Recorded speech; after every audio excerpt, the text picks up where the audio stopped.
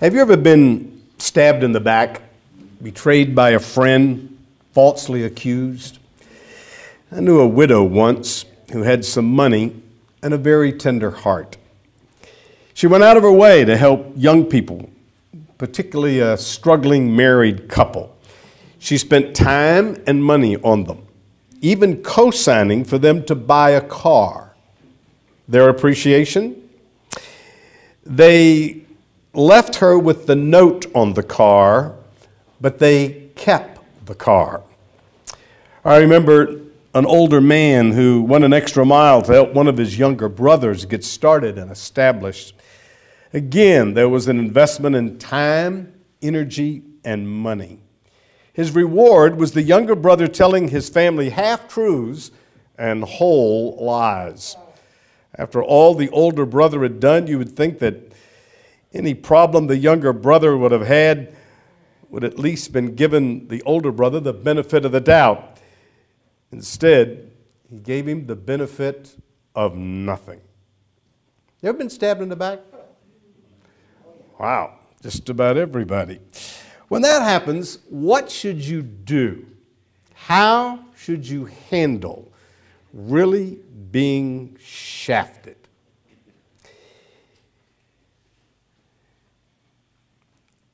One of the most painful and graphic cases of backstabbing in the Bible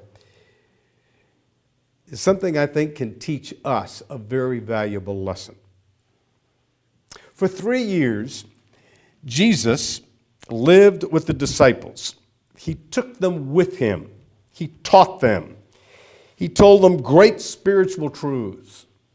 And in appreciation, in his hour of greatest need, they betrayed him and forsook him.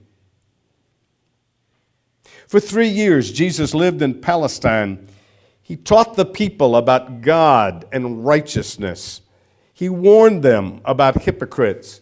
He helped them. He healed them. His reward? They crucified him. He had a knife in his back and a nail in his palm as well as his feet. And what did he do? I want us to visit Jesus as he hangs on the cross. He speaks 7 times. The first time he said anything, it was this: unimaginable. Turn with me to Luke chapter 23, and let me share with you how Jesus handled being stabbed in the back by people he had done nothing to help. Here's what he did. In Matthew chapter 23, we're told in verse 33, "And when they came to the place called Calvary, there they crucified him, and criminals, one on the right hand and the other on the left. Then Jesus said, 'Father, forgive them, for they know not what they do.' And they divided his garments and cast lots," meaning to see who would get what. Unimaginable. They just crucified him. And you know what he did? He prayed. Imagine. He did not remain silent. He could have said nothing. He could have gotten bitter, resentful, angry. I think that's the most natural human response when you've been stabbed in the back. Paul warns us about that in Ephesians chapter 4, where he says, "Let all bitterness and wrath and anger and clamor and evil speaking be put away from you." Why does he have to warn us about that? And the answer is, because it is so common. But Jesus did not do that. He did not remain silent. He did not get bitter or resentful or angry. He remained in his suffering, but he prayed. He didn't remain silent and simmer. He prayed. He prayed. He not only did not remain silent, he did not speak against them. He could have cursed them. He could have swore at them. Again, that's another very common response. As a matter of fact, historians tell us that victims of crucifixion often do just that. They curse at the people who crucified them. Jesus did not do that. Think of all the people he could have cursed legitimately. How about Judas? How about Caiaphas, who knew that he was called the Son of God, the Messiah? How about Annas, the other high priest? Or Pilate, who felt that he was innocent and that he was king of the Jews? Or the Jewish leaders and the Jewish people who cried, "Crucify him, crucify him." He could have cursed them all, from Judas to the people who wanted him crucified. But he did not do that. He did not remain silent, and he didn't curse them. He didn't speak against them. Ever visited anybody in jail? Many years ago, I actually had a jail ministry. I used to preach in jails. You know that, did you? I've talked to a lot of prisoners. And all the years I did that, matter of fact, I once had a ministry in a state prison where every Sunday I conducted a chapel service. I don't know how many prisoners I've talked to. Never met a guilty one. Met a lot of angry ones. Never met a guilty one.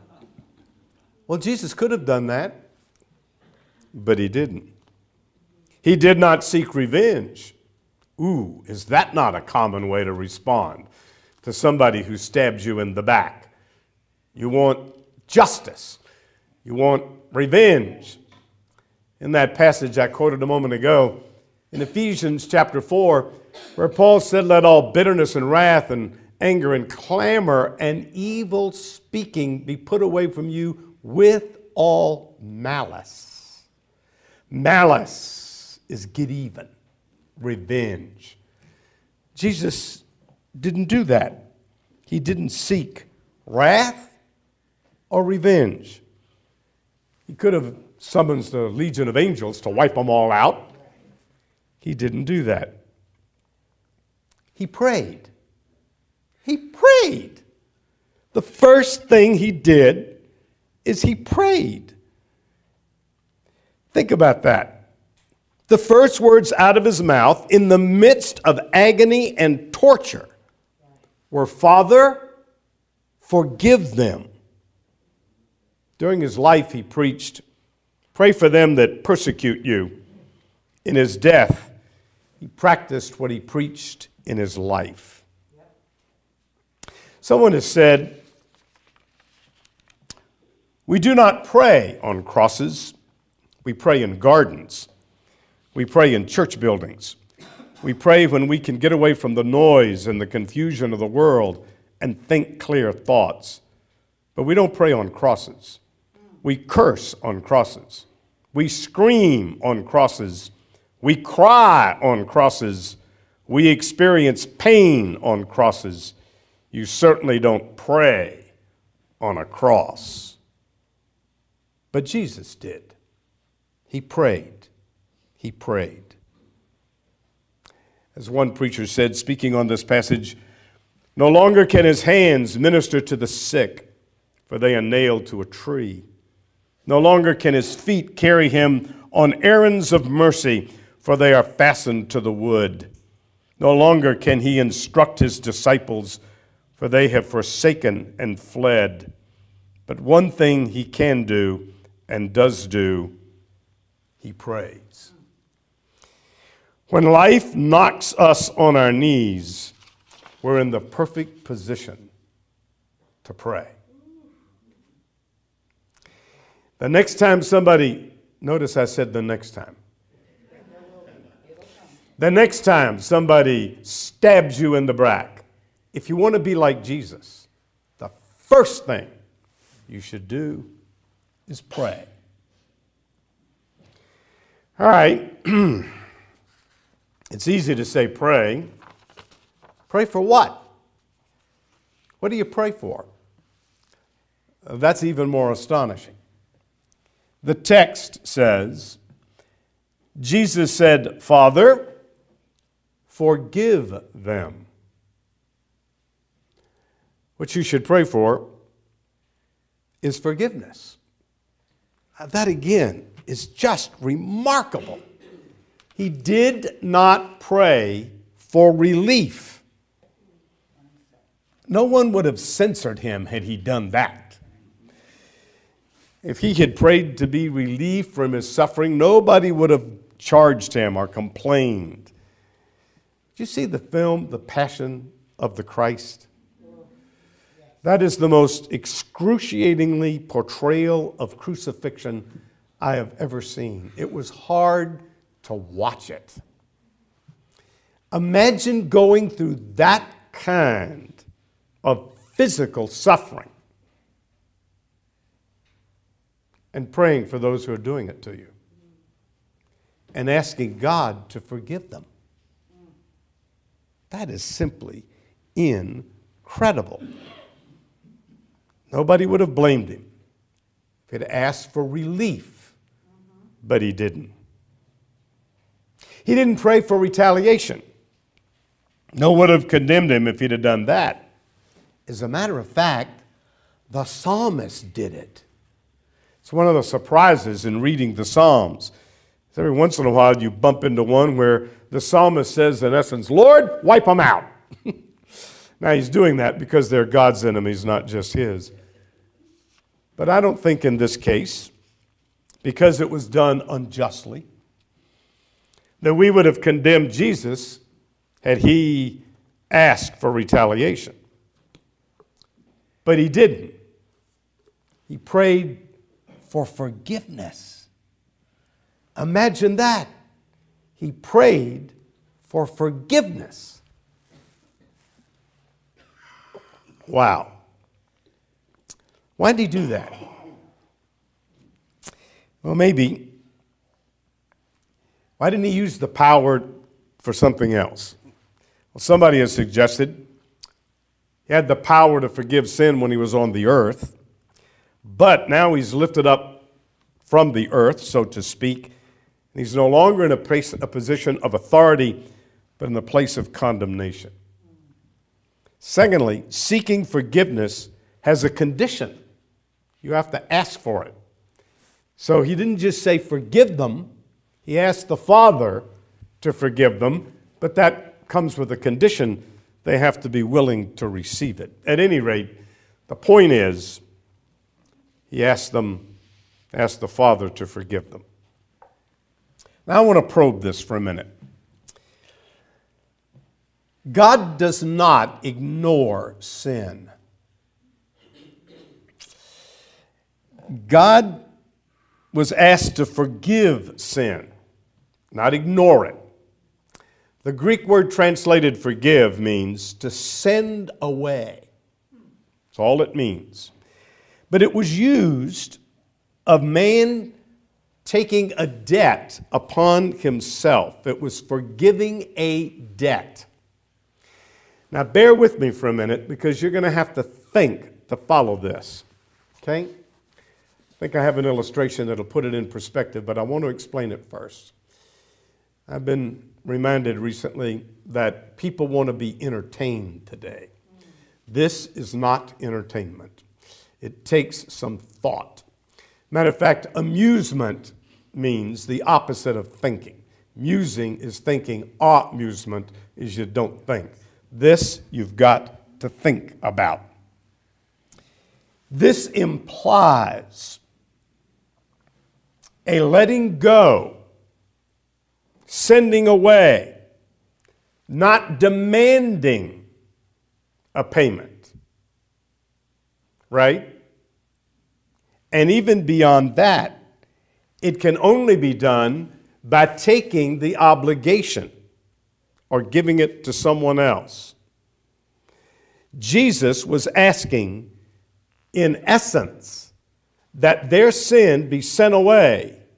And in doing that, it is implied it be placed on him. He is the Lamb of God that bears the sin of the world. He calls upon the Father not to hinder them, but to lay their sin on him. In short, he prayed, Father, forgive them by condemning me.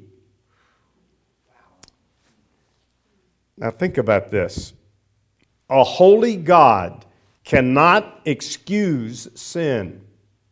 He can only forgive it. In doing so, the just demand must be paid. Thus, Christ himself is the justifier as he reconciles the world unto himself. Let me see if I can illustrate this. In the book of Philemon, Onesimus is a slave that runs away. He runs to Rome from Colossae. He meets Paul. Paul leads him to Christ and sends him back. And then Paul says this, if he owes you anything, put that to my account. Remember that passage? That's what's going on here. But let me illustrate it another way. And this really gets at what I'm trying to say. Let's suppose that you are a merchant and you buy merchandise and put it on sale in your store. And I come and buy your merchandise on credit. Then I do not pay the debt. And you forgive the debt. What does that mean? Who pays? You do. You bought the merchandise, you paid for the merchandise, and by forgiving me the bill, you assume it. That's forgiveness. That's forgiveness. This is one of the most profound truths in all of the Bible. The Bible contains a concept of justice. An eye for an eye, a tooth for a tooth.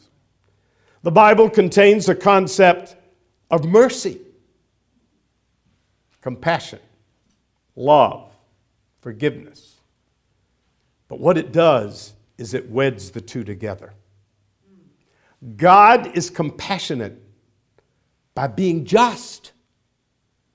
And the justice is the just demand is met, and therefore God can forgive. Let me put it another way. In a courtroom, a judge could do one of three things. First of all, he could enforce the penalty of the law. That's strict justice. Whatever the crime, there is a penalty. Justice is the penalty is paid and you pay it. The second thing he could do is disregard the requirements of the law. What's that expression? I throw myself on the mercy of the court. So we're going to ignore the penalty and just express mercy. What's the third possibility? The only other way is for the penalty to be paid so that there can be mercy. But a third party has to pay it. So the judge could say, the penalty in your case is 30 days in jail or a $1,000 fine. And that's got to be paid. But you don't have to pay it. I will pay it. And by paying the $1,000 or spending 30 days in jail, justice has been satisfied so that mercy can be expressed. That's the basis of biblical forgiveness. And embedded in this statement in Luke 23, Father, forgive them, for they know not what they do. I'm suggesting to you that if you want to be like Christ, when you are stabbed in the back, the first thing you ought to do is pray. When somebody betrays you, when somebody just shafts you, pray for them. Pray that God forgives them. And that implies the penalty has to be paid. In the first place, if it comes to sin, Jesus paid it. And when it comes to interpersonal relationships, I take the hurt without retaliation. I tell you, this is a deeply, deeply profound biblical concept. You say, wow,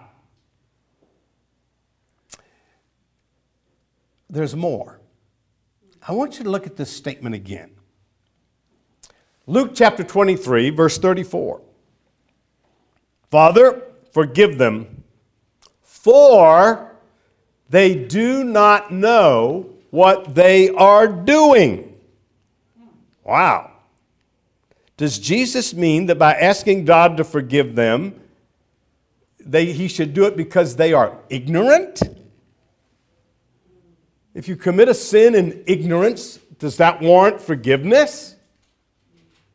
Well, in order to answer that, we have to make some observations.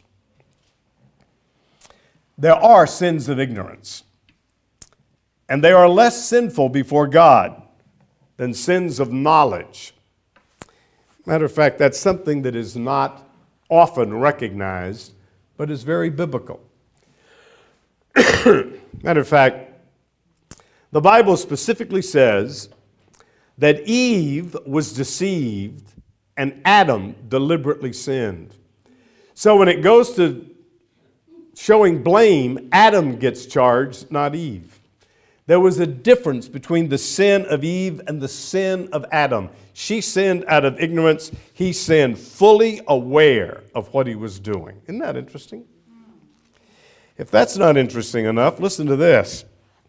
Paul says, I was formerly a blasphemer, a persecutor, an insolent man, but I obtained mercy because I did it ignorantly in unbelief. It's in 1 Timothy chapter 1. Wow. Is there a sin of ignorance? Yes. Are you forgiven because it was ignorant? No. What's that rule? Did you ever get stopped for speeding and say, I didn't realize that I was speeding? Or I didn't realize the speed limit was, did you ever do that? You're not going to confess, right? And what does the officer say? Ignorance of the law excuses none. Ignorance is not an excuse. As a matter of fact, sin before God, whether done ignorantly or willfully, is still sin. And in the Mosaic law, God made provision for the atonement of sins of ignorance. There was a special sacrifice you could give if it was done in ignorance. You can find that in Leviticus 5 and Numbers chapter 15. One author says, the sins of ignorance need atonement just as truly as do conscious sins. God is holy, and he will not lower his standard of righteousness to the level of our ignorance. Ignorance is not innocence. I thought that was particularly well said. Another said, we must be aware of supposing that ignorance is not blameworthy, and that an ignorant person deserves to be forgiven for their sins. At this rate, ignorance would be a desirable thing. All spiritual ignorance is more or less culpable. It is part of man's sin that he does not know better than he does. So, though they were ignorant, it is not as serious as full knowledge, but they are still guilty. So as one commentator said, our Lord does not mention the ignorance of those who prayed as a plea for pardon, but as a description of their state. May I repeat that? It is critically important. By saying they know not what they do, he's not arguing forgive them because they don't know what they do. He's simply describing their state. In the past, that was true of all of us. We've all committed sins as in unbelief. But ignorance never gives us a claim on God. But it does put us within the range of his mercy. What about someone who says it's not fair for God to condemn those who did it in ignorance? I mean, that's the next logical objection to what I'm saying, right? Well, they didn't know, so how can God condemn them for that? If that bothers you, then I have a suggestion. We have knowingly committed enough sins to make up for the few we committed in ignorance, so that's not going to get you out of this. Now, here's the point. Jesus prayed. He prayed for forgiveness, recognizing they didn't understand their guilt. Now think, the next time somebody crucifies you, pray for their forgiveness, even when they don't understand their guilt. Isn't that interesting? That's heavy stuff, folks. Doesn't get any heavier than that. Your enemy might not think he's guilty. They didn't. He might not fully understand his guilt. They didn't. It might have been a sin of ignorance. Apparently it was on their part. And you still need to pray for them and forgive them. I think there's another lesson here. We rarely realize the magnitude of our actions. So that's it, folks. That's the point. If you wish to be like Jesus, when people stab you in the back, when people crucify you, pray for their forgiveness, even when they don't understand what they've done. I think this is one of the most profound, most practical, most important truths in all of the Scripture. I think the New Testament has a lot to say about this. I'm just focusing on the statement Jesus made on the cross. If you want to explore this further, you might look at 1 Peter chapter 2, where Jesus is undergoing suffering, and it says he committed himself to him that judges righteously. Or you could go to James 5, where he's talking about people being treated unjustly, and it says, be patient, fix your heart, and quit your grumbling. Don't swear. And then, of course, we've got this passage that says, pray for those that have hurt you and pray for their forgiveness. It is appropriate that God should communicate his concern for forgiveness on the cross. That's what the cross is all about, isn't it? Now you know this, but hear me well. We come to the cross to be forgiven. You know that. We've sinned. The penalty is death. Jesus died in our place to pay for our sin and arose from the dead. And so we come to the cross. We look at the cross. We look at the payment Jesus gave, and we trust him and that payment, and God freely forgives us. So we come to the cross to be forgiven. But in this passage, we come to the cross to learn to forgive. And that's different. You can be forgiven and never having learned how to forgive. I've quoted several times today that passage in Ephesians chapter 4 that says, "Let all bitterness and wrath and anger and clamor and evil speaking be put away from you with all malice."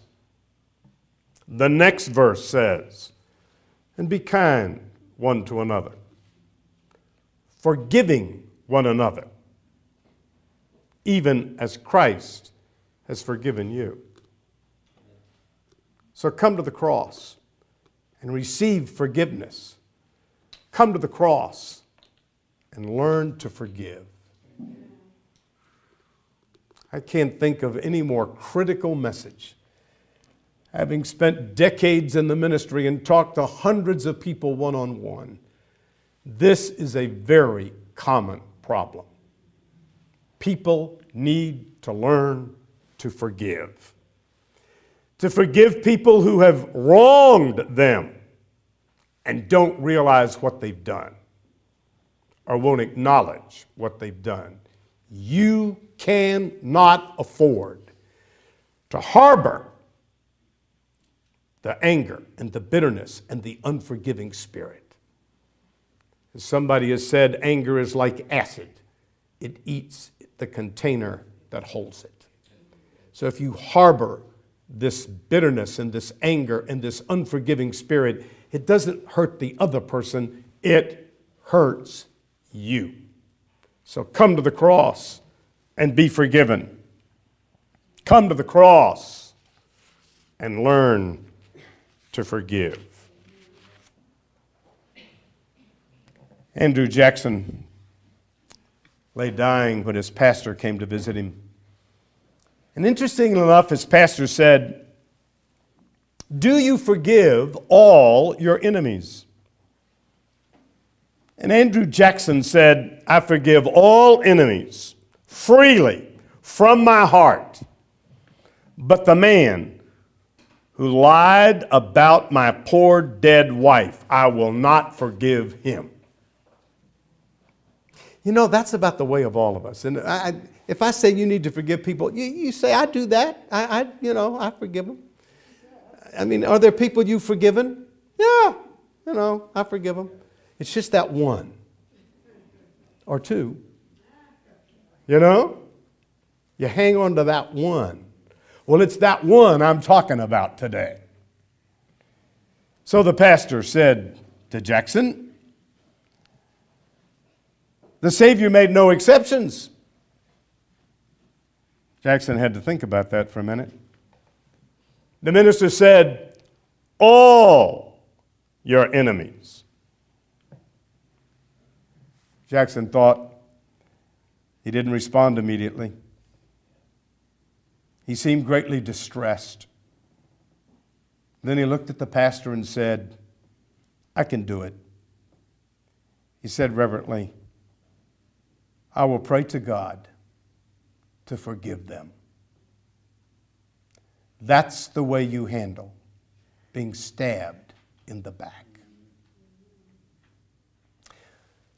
Folks, this is one of the great profound truths of Christianity. I don't know of anything like it in any philosophy, in any piece of literature, or any religion. This is profound stuff. That people who have severely hurt you, you should forgive so that they can be forgiven. That's the highest and the ultimate. Did not the Lord teach us to love Him and love our neighbor? And that word means to do what's best for them. So no matter what this person has done to you, isn't the best thing for them to be forgiven? Amen. And isn't that ultimately what love is about? Of course. We need to forgive so that they can be forgiven. I'm going to tell you a story. that I think really puts this in perspective. Many years ago, there was a man named Jacob De Silva who was on PK duty in California when he first heard of the attack on Pearl Harbor. He was furious at what had happened, at what the Japanese had done. So he resolved to retaliate personally. In April of 1942, he got his chance. As a B-25 bombardier, when Doolittle's raid attacked Tokyo, he was there, and he got his revenge. During that fateful run, the plane ran out of fuel. The crew bailed out over enemy territory. Jacob was captured and spent the next 40 months as a POW, including 34 months in solitary confinement. 3 of his buddies were executed, and another died of slow starvation. He had lots of time to think. What makes people hate each other? He wondered. Doesn't the Bible say something about love your enemies? So he asked for a Bible. Eventually, he got one, and he began to read with fascination. He read many parts, 6 or 7 times or more. Then 10 days into his study, he asked Jesus Christ to forgive him. He later wrote, "Suddenly, when I looked at the enemy officer in the guard, I realized if Christ is not in a heart, it is natural to be cruel. My bitter hatred changed to loving pity." Remembering Christ's words on the cross, "Father, forgive them, for they know not what they do," he asked God to forgive his tormentors. 14 months later, in April of 1945, paratroopers liberated Jacob from his prison cell. After the war, a chaplain on General MacArthur's staff wanted something to help heal the animosity between the U.S. and the Japanese. He approached a guy named Don of the Bible Literature International, who had read Jacob's story. And so what they did is they put it in a booklet and circulated the booklet entitled, "I Was a Prisoner of Japan." A Japanese naval pilot, Mitsu Fuchude, was chief commander of the historical December 7th raid on Pearl Harbor. He advised against raiding the American base, but when the orders were given, he led the assault. Eventually, he logged more than 10,000 combat hours, but his closest brush with death came when he was on the ground in Japan. He was in Hiroshima the day before the atom bomb was dropped. His life was spared when headquarters summoned him to Tokyo. When the war ended, he returned to his family. Later, stepping off a train in Tokyo, he was given a copy of that little pamphlet. That stimulated him to read the Bible. Despite his Shinto heritage, he trusted Jesus Christ as his Savior. Now, folks, that's as awesome an illustration as I could find short of the cross itself. An American airman is taken prisoner, is converted, prays for his captives, writes his testimony, and some of them got saved as a result. If you want to be like Jesus, when you are stabbed in the back, when you are crucified, pray. Pray that they be forgiven, even if they don't realize their guilt. You say, wow, I'm not sure I can do that. I am sure you can't, nor can I. That's why it takes the grace of God. But you see, that's what the Spirit of God is about. Amen. And when you say, Lord, give me the grace to forgive, you will be the victor and not the victim.